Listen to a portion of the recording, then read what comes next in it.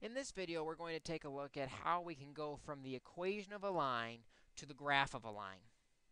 We've seen before taking the equation of the line, picking values for x and plugging them in and getting several points, but that takes way too long, and often the points aren't very nice.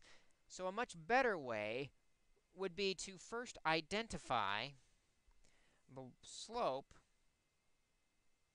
and y-intercept of the graph. If we can identify those two values, we can start the graph at the y-intercept, or the y-coordinate of the y-intercept, and then use the slope, which is rise over run, to find the second point, and then simply connect the dots.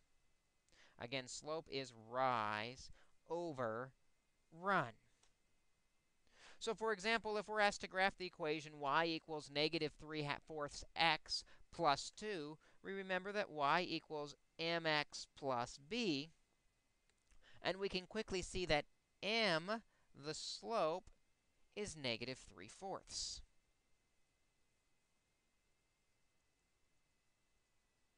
We can also see quickly that b, the y-intercept, is 2. So we can graph this by starting at the y-intercept. Remember, y is the vertical axis. That's very important. The vertical axis starting at 2. There's my first point. And to find my next point, the slope is the rise over the run. We're going to rise negative 3 and run positive 4. Notice that negative only goes on one of them. So I'm going to rise negative 3 and run 4 to get to my next point. Connecting the dots. It's not a very straight line. Let me maybe do a little better with it. There we go. That's a little straighter. That becomes the line that is represented by the equation y equals negative 3/4 x plus 2. Let's try another example. This time we're going to graph 3x minus 2y equals 2. And you'll notice this one is not in the slope-intercept form that we like it to be. So we'll put it in slope-intercept form. We know we can do that by balancing on the equals. We have to subtract 3x from both sides, ultimately trying to get the y alone. That gives us negative 2y equals negative 3x plus 2. We like to put the x term first. Divide each term by negative 2, and we get y equals negative divided by a negative is a positive 3/2 x. Positive divided by a negative is a negative 1. Now we've solved for y. We put it into slope-intercept form of y equals mx plus b.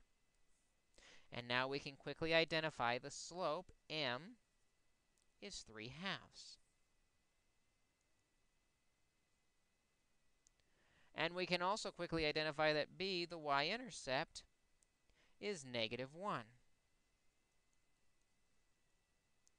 We can now graph this line by starting at the y-intercept of negative 1. That's the vertical axis. And then using the slope, rise over run, to find the next point. We'll rise 3 and run 2, and we've got our next point. Connect the dots to come up with our line.